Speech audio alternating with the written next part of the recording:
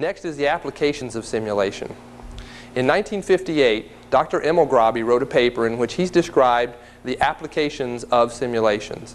And he gave some really excellent applications. The first one is as an aid to thought. If you have a really big system that you're trying to understand, you usually cannot cram all of the information about it into your own head and see how all those pieces of data are related to each other and keep all of that running in your own head long enough to understand how the whole system works. So you create a simulation to help you, to extend your mind, to make your memory banks larger, to make your reasoning capabilities bigger. So the simulation can help you think through that, and you can rely on it to store some of the information. You can rely on it to remember how to do a square root, and you don't have to keep remembering to do that 100 times yourself. That's how it's an aid to thought. You can come to understand bigger systems through the use of a simulation than you can just by sitting down in a room by yourself.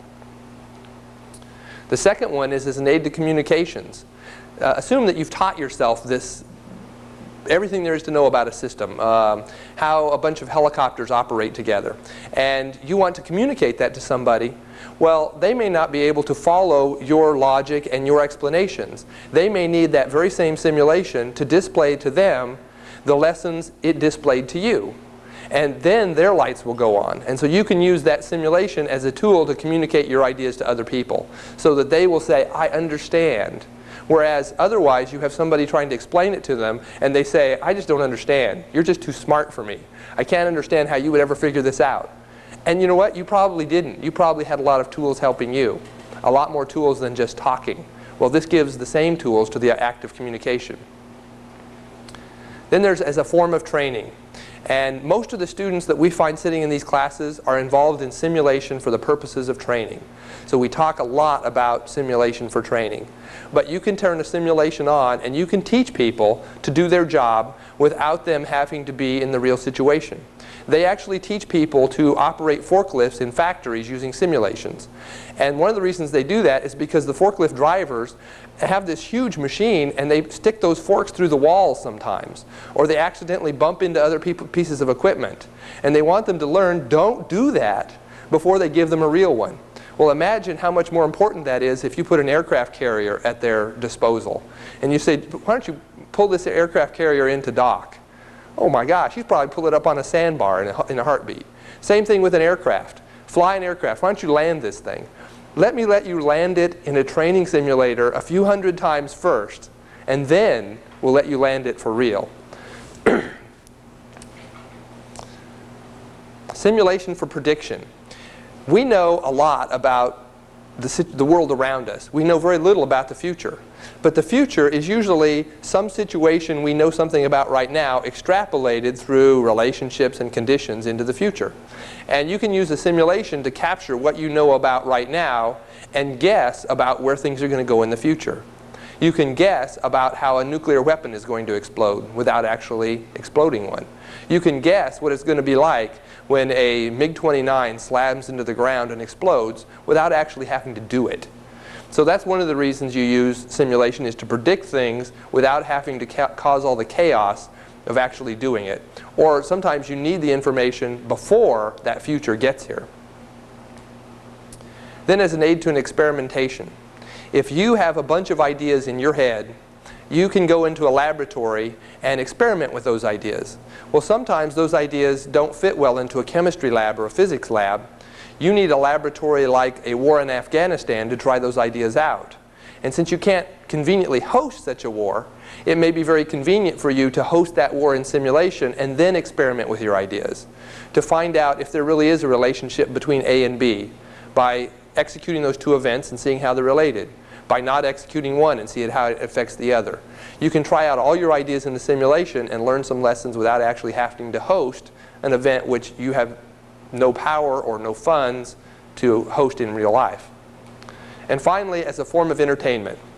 Dr. Emilgrabi did not include this one. In 1958, it barely existed. 1999, it's everywhere. Simulations are in all the computer games that you play, almost all the computer. If you play Tetris, I really won't claim that simulation is there. But if you do any flight simulator, any war games, if you play Quake, if you play Command and Conquer, if you go down to the arcade and play Area 51 even, there are simulation components in each one of those games. Now DoD owns a lot of simulations. And as the owner of more simulations than anybody else in the world, they have done a lot more work in describing what a simulation is and explaining it to themselves so that their people can communicate with each other. And one of the things that they did was set aside some specific categories, because people who were involved in one form of simulation were having trouble communicating with people in another form of simulation. For example, for a long time, I worked only in the constructive simulation field, and I was building war games. And the problems I tried to solve in building war games were very different than what people building flight simulators were trying to solve. And I had some friends out at the flight simulator lab at General Dynamics, and they were studying very detailed information about the flight of F-16s. And I couldn't understand why my data wasn't good enough out there, and they couldn't understand how the data I was operating with was valuable at all. The same kind of communication mismatch was happening all over DoD. So in 1992, they came out with some very distinct definitions or very distinct categories. And one of those is constructive simulation. That's where you model a battlefield and you stand above what you're modeling and look down into it and decide how other assets are going to behave. Then there's virtual simulation, where you get inside of a flight simulator and you look all around and there's the virtual world all around you. And when a missile flies in that virtual world, it may be trying to hit you, or they want you to think that it's going to hit you. Then there's live simulation. Live simulation is when you go out and you actually practice an activity in real world. You go out and you go through the paces with a real piece of equipment. You go through the maneuvers of an aircraft because you're really in one. But you're probably not going to fire a real missile. You're probably going to simulate that in some way, some kind of laser beam or something, which I'll describe in a little bit. Analytic simulation. If you're sitting in a laboratory trying to understand how the population of the United States is reacting to the presidential election campaigns, you go out and sample a bunch of information and you put it into a simulation and try to extrapolate how your sample represents the entire population of the United States. And you do an analytic simulation to help you understand what the people in the United States are thinking at this point in time.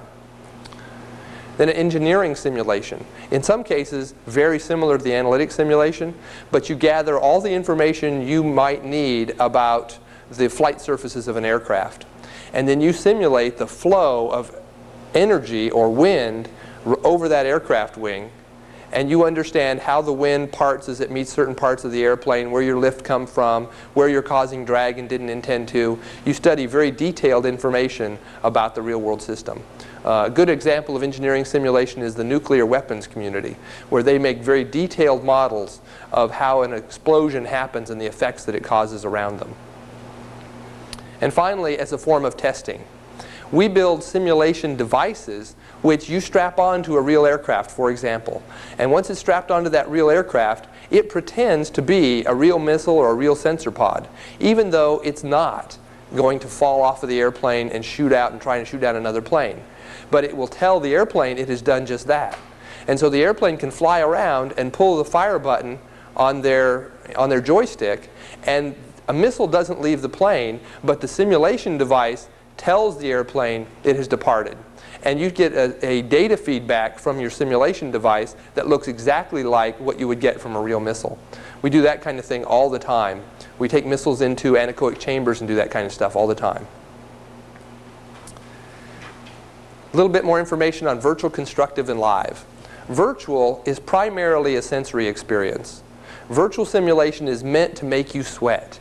They mean to wrap it around you and get you to believe that you are where the virtual world says you are.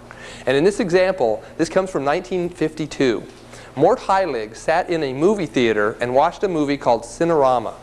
In Cinerama, they had taken a movie camera and strapped it onto the front car on a roller coaster and taken the camera for a ride.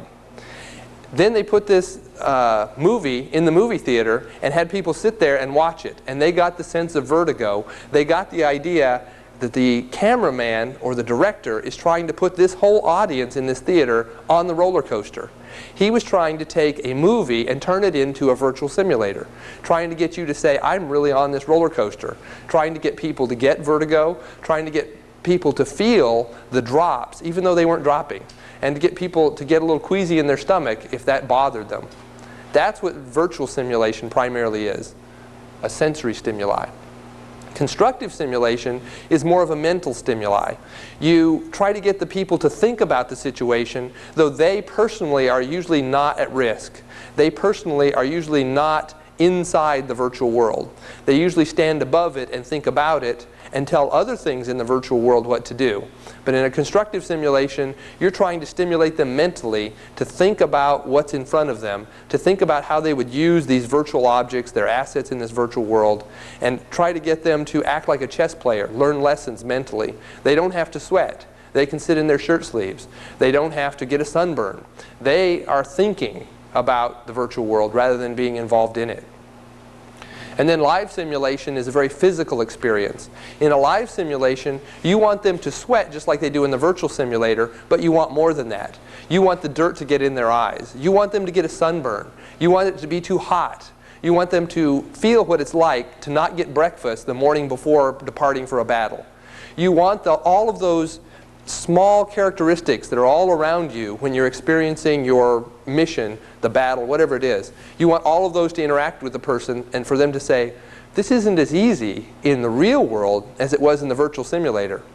In the real world, I didn't get breakfast. In the virtual simulator, I always stopped at Denny's on my way to the simulator. But in the real world, they just didn't bring me any food. And I'm getting a sunburn, and I don't like it. All of those things come into play in live simulation. Now, at the end of each lecture, we're going to talk about the future of simulation. And there'll be a slide similar to this in which I try to describe what's happening right now, and it's probably out there and you just haven't seen it yet. I'm going to tell you what's in development in the labs, things that people are thinking of. And I expect when I get to those kinds of sections, some of you will raise your hands and say, oh, we're doing this at our lab that you don't know about. And finally, I'm going to tell you about some of the wild ideas that I know people are dreaming of, and it's going to take at least 10 years before it actually exists. Here's your simulation bookcase. Most of these books are on the table over here, and I'm going to be showing them to you at the end of each lecture. If you need to know more about a specific topic that I'm talking about, these are a great list of books for you to own. They're all accessible, they're all available, and I've given you enough information on the screen and in the notebook where you can actually find where to buy it yourself. Most of them are available at Amazon.com, not all of them. Some of them you have to go directly to the publisher. You'll be seeing more of these as we finish each lecture and I tell you which book applies to which section. All right, that's the end of the introduction.